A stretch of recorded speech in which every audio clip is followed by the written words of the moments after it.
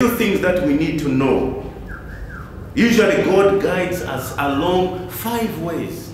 He will guide you and me in 5 ways. And there are many, but these are the few ways that I've picked up that how God will guide you. Number 1, God guides us through a powerful, prayerful leading of the scripture. God will speak to you through leading of the scriptures. As you kneel down and as you are pondering, as you are meditating on His word, as you are reading, whenever you begin to read the word of God, please don't take it for granted. Don't take it as casual. Allow the Holy Spirit to speak to you as you read the word of God, because that's one of the guidance that God will speak to you. He will speak to you through the word of God. God will give you a scripture that you may stand on a particular guidance that you need. God will speak to us through prayerfully and leading of scriptures. God speaks in that way. And the other way that God speaks, He speaks through preaching of the word of God. Amen. And as I'm speaking right now, as I'm saying these words from the Lord, as I'm speaking, quoting the scriptures from the Lord, God will speak to you if you open up your heart. God will speak to you through a word. A word will come to you in a particular way. I remember one day I was so overwhelmed. I was so heavy. I didn't know what to do. I was so tired. I was feeling heaviness. And one day we just went for a Bible study. We just went for a Bible study. I was so tired. I was so heavy. I was very worn down. And I said, Lord, please speak to me. Speak to me, Lord. Speak to me. And it was so quiet that I could not hear God say, but I said, Lord, please. I'm tired. I don't know what to do, but I'm going to a Bible study. Please speak to me. Amen. And God spoke to me through a song. Amen. Through a song.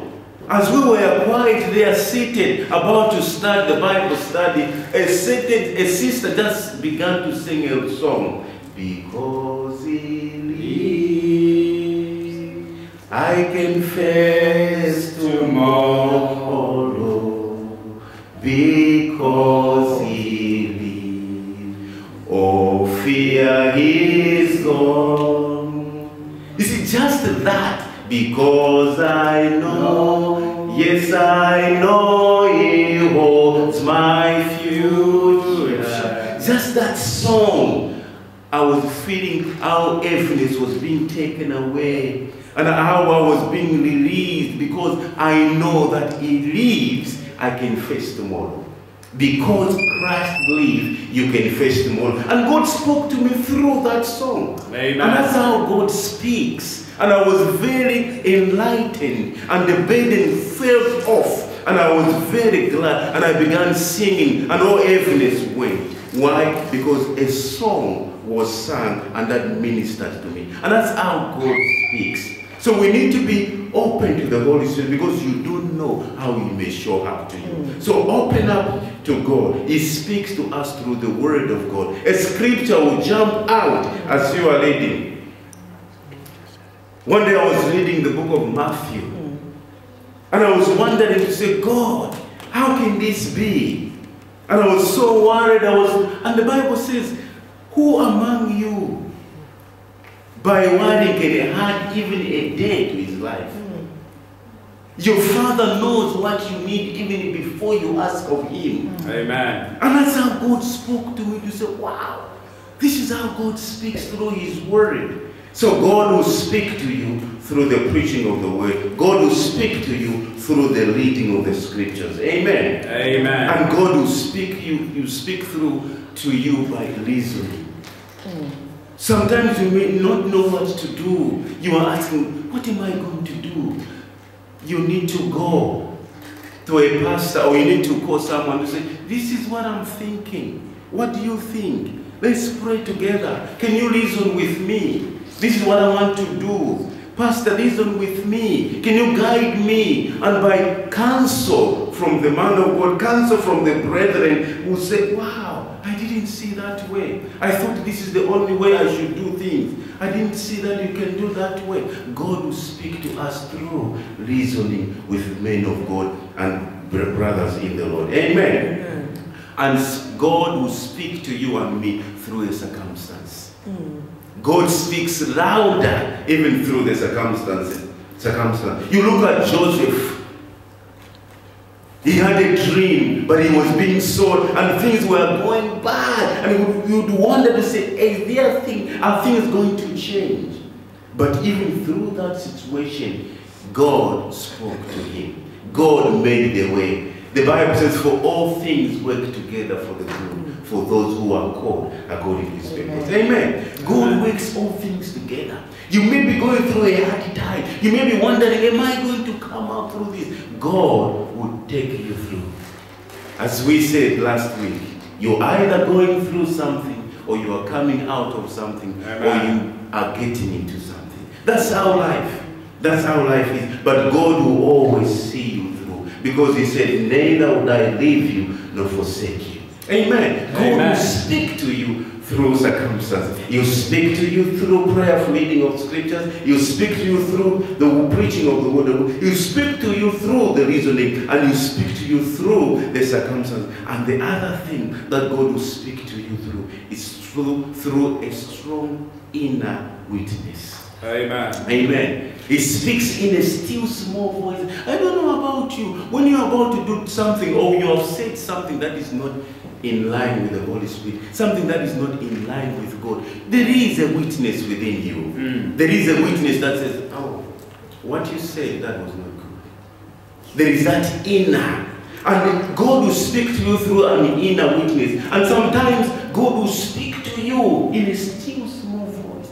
There is peace that comes. There is a witness. The Holy Spirit will speak to you through an inner. The Bible says when Jeremiah, God wanted to speak to him, he said, he saw the wind passed. And but there came a still small voice that spoke to Elijah. And God will speak to you through that. When you read his scriptures and when you follow him, God will always speak to you. There are times when you know that you know this is it. God has spoken. Whenever people are trying to delay you, people are trying to say, no, say, I know. Like what the apostle said, Paul said, for I know and I'm persuaded that God is able to do that which I've committed to him. Amen. God is able. You will know within your heart that this is what God wants me to do. And there will be a witness. And sometimes the witness will come from a brother who will just bring a word of encouragement. A brother who will just bring a word of confirmation to you. There is that inner peace within us. How does these all come together when we are in need of personal guidance? How do all these things come together? How do they come together? How can we hear God speak to us? Number one, we need to surrender. I loved today as we were singing, as we were worshiping, I surrender all.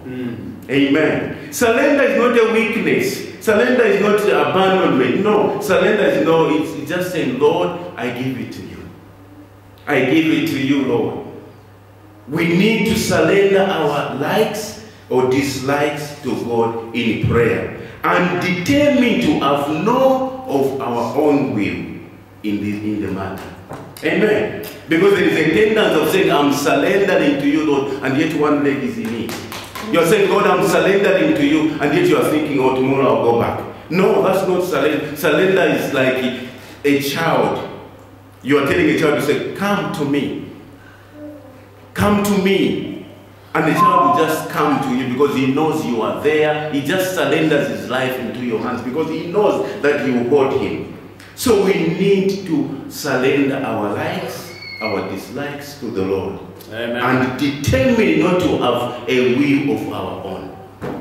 You know, sometimes our will, you may think that your will is what God wants to do. No.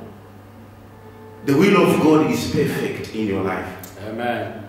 So do not have, when you are surrendering to God, do not hold on to it. Say, oh, I'm not sure. No, you are safe in his hands. Amen. Amen. You are safe in him. In fact, you're not safe in yourself, but you are safe in him. You are safe in God because he watches over you, because he created you, because you are his. Amen. And the other thing that we need to do when we need personal guidance, we need to surrender our desires to him. Amen. And we need to say, not my will, but thy will be done. Amen.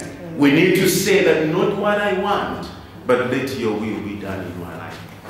You see how Jesus, when Jesus was being tempted, when Jesus was going to the cross, he said, Father, let thy will be done. Amen. Let your will be done in my life.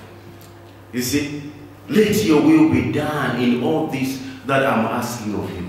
Let your will be done as I seek your guidance, Lord. Let your will be done as I look to you. Not my will, but yours be done. Amen. And when we do that, God will step in. And sometimes when we want to see God guide us on a personal prayer, sometimes you need to fast.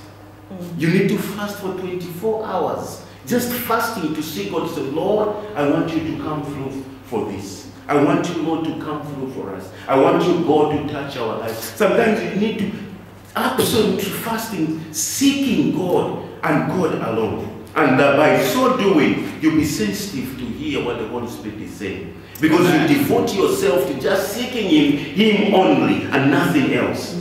You go to Him in prayer and fasting and say, God, not my will, but yours be done. God, have your way in my life. And God will surely guide you and will make His voice clear to you. When we fast, we become sensitive to what God is saying. We become sensitive and clear to hear what God wants us to do. So guidance is very important. Reading of the Word is very important. We need to read the Word of God. We need to hear through the same one. Amen. We need to hear through the same one. God will speak to us through the same one. And God will speak to us through a counsel.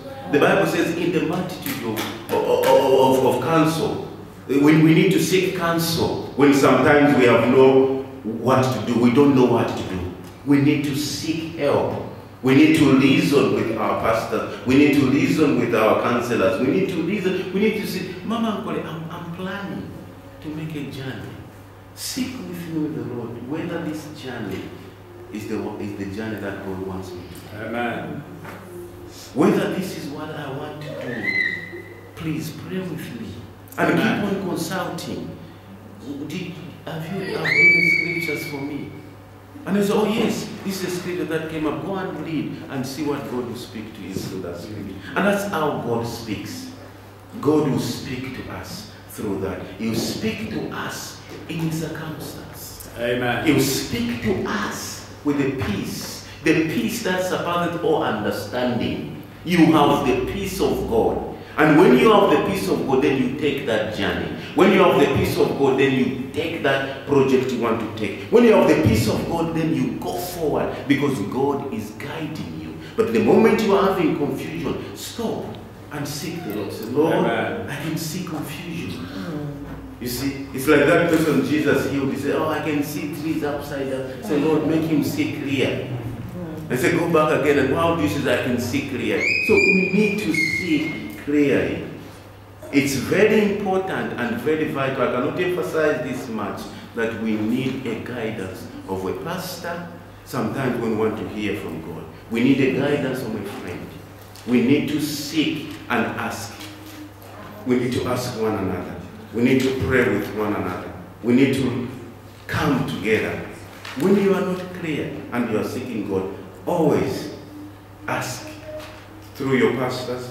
And the church is very clear. They always say, please drop your prayer, please call this number. We are available. The leadership is available, the pastors are available. Please don't die in silence. If you're not clear of whatever you're asking God for, what you are trusting God for, pray with the elders, pray with the leaders, ask the elders to pray with you. Amen. Now, let's look into the scripture. The other thing that will help us to receive God's guidance is humility. Number one, humility. We need to be humble. If we are to receive God's guidance, divine guidance in our life, we need to be humble. Psalms 25 and verse 9. Psalm 25 and verse 9. He guides the humble in what is right. and teaches them his ways. Amen. Amen. The Bible says it guides the humble. Be humble before the Lord. The Bible says, humble yourself before the Lord and you do what? He will exalt you. Amen. He guides the humble in what is right and teaches them his ways. Amen. God will teach you, God will give you, God will guide you if you have humility in your heart. You need to be humble before the Lord. 8 and verse 9 says, it says, good and upright is the Lord. Therefore he instructs sinners in his ways.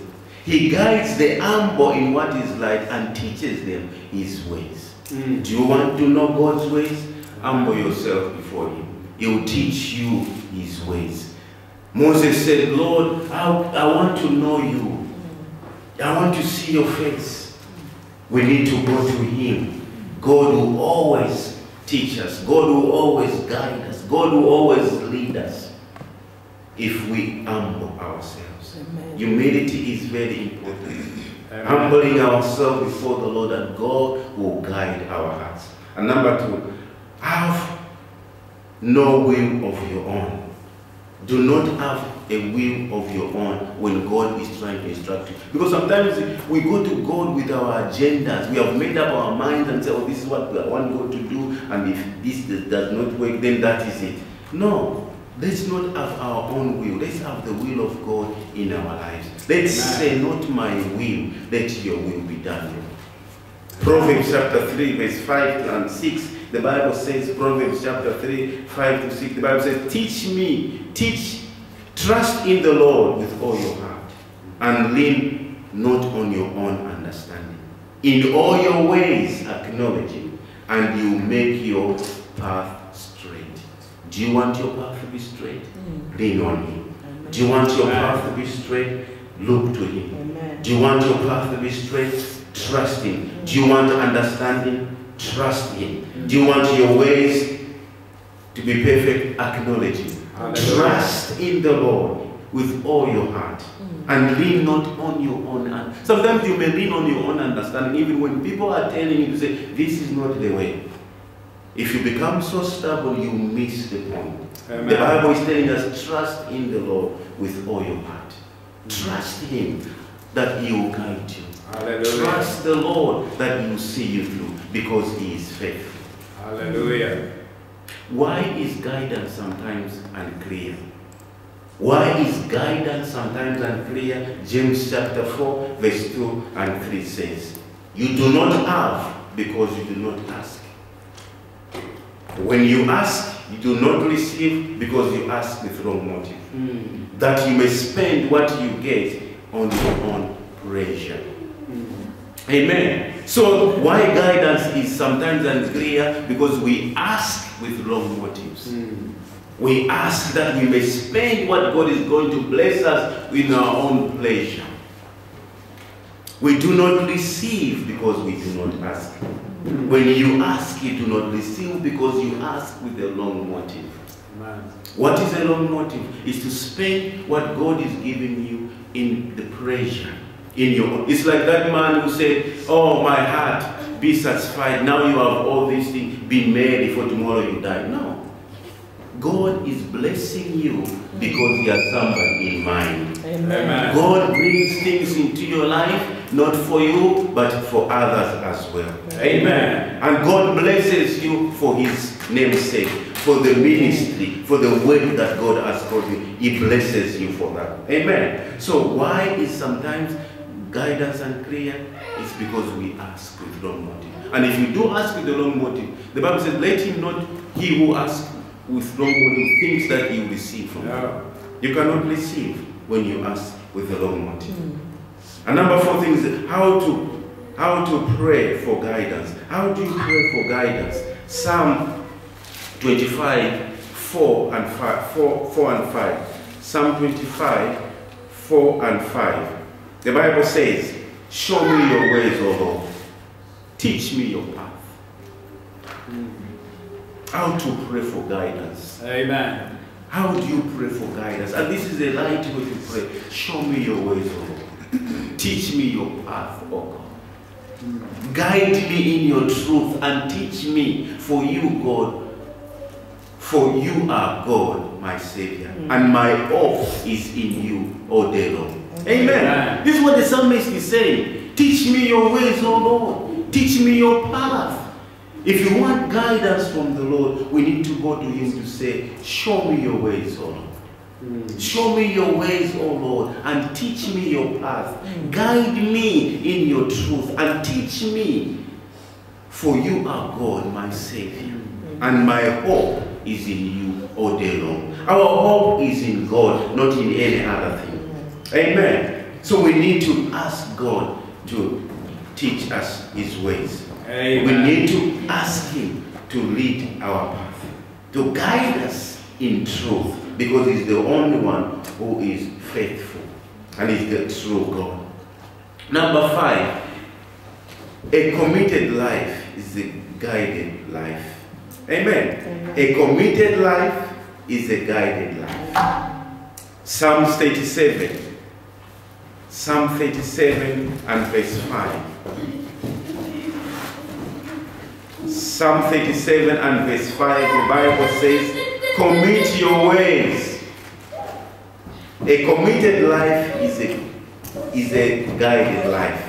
Psalm says, Psalm 37 verse 5, it says, commit your ways to the Lord. Trust in him and he will do this. What will he do? He will make your righteousness shine like the dawn, the justice of your cause like the noonday sun. Amen. Amen. This is what God will do when you commit your ways to him.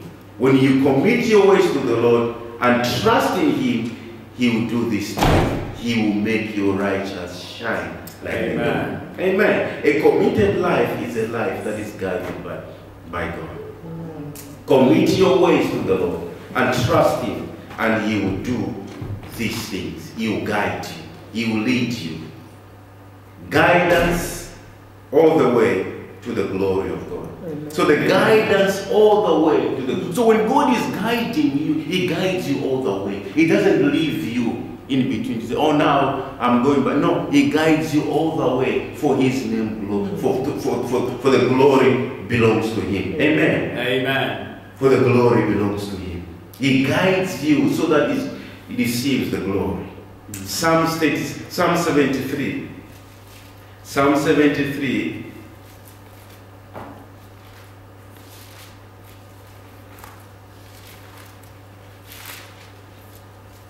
Psalm 73 verse 24.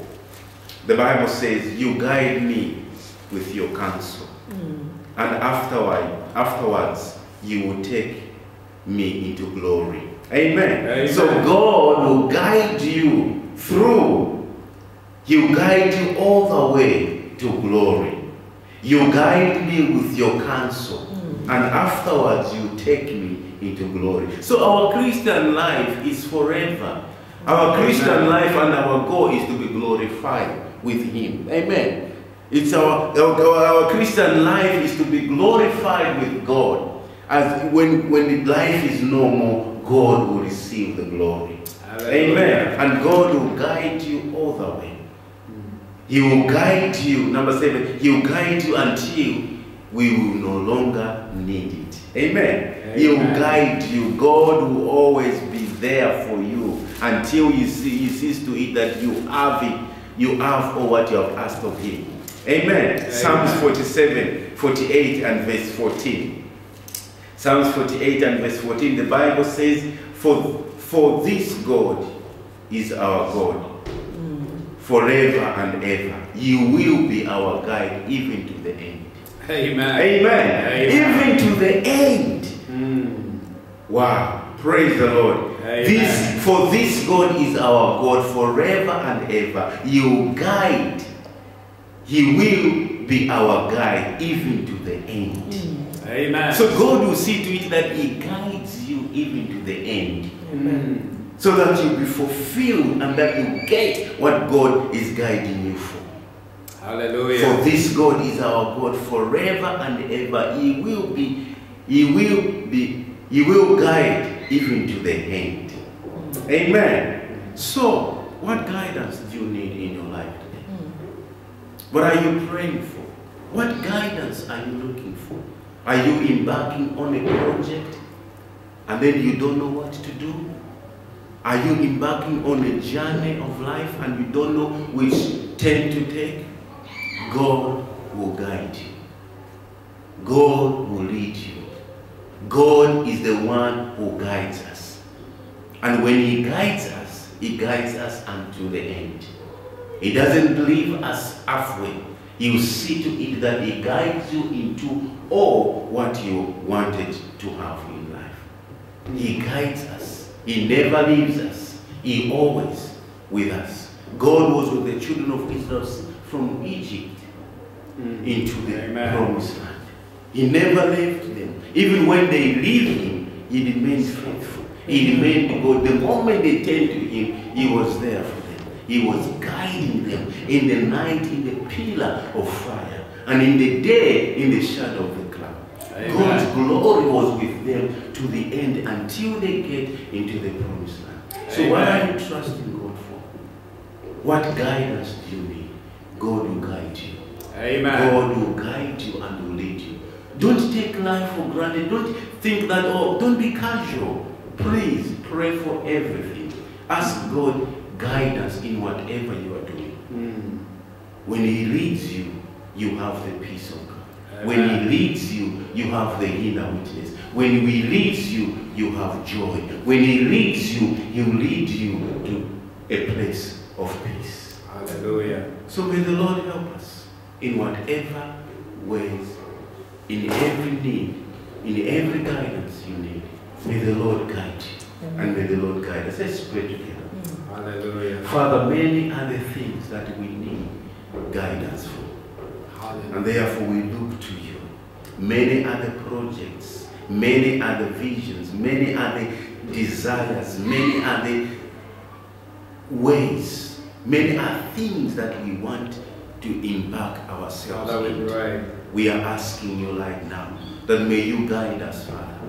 May you guide us as Isaiah 30 verse 21 says that you shall hear my voice saying, walk in this way. Hallelujah. Father, help us to hear that Father, voice. We give you the praise. Help us to hear the voice of God.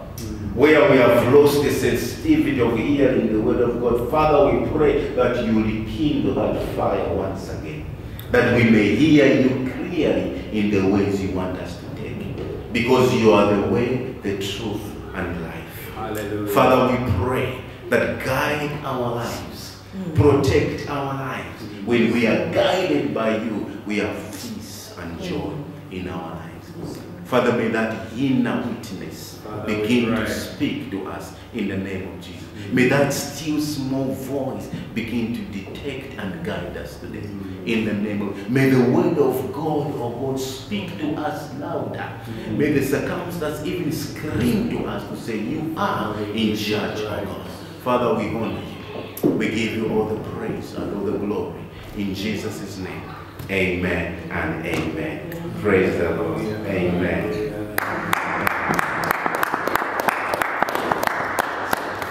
Amen.